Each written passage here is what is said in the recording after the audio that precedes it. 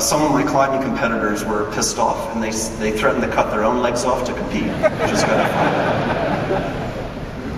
So, what do you see in this photograph? I show this again, I showed it in the beginning. Am I broken or am I whole? What do you see?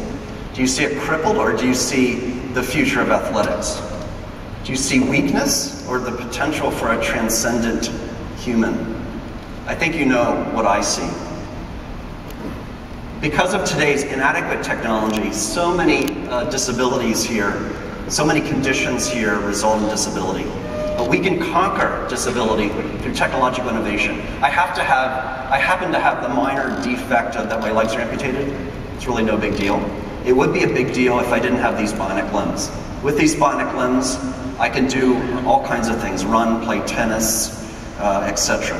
So we are going to advance this extraordinary technological and scientific foundation that will ultimately eliminate all disabilities in this century. And that very foundation will also enable human augmentation, extending human capability beyond innate capabilities or measures.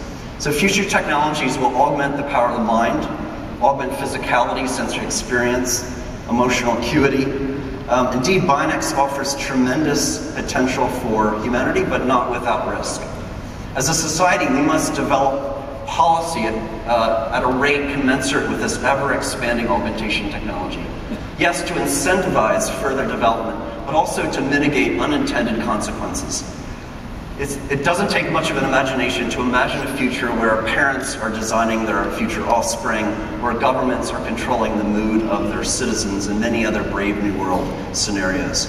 So we, the people, have in our collective authority to end disability in this century, to eliminate such profound suffering.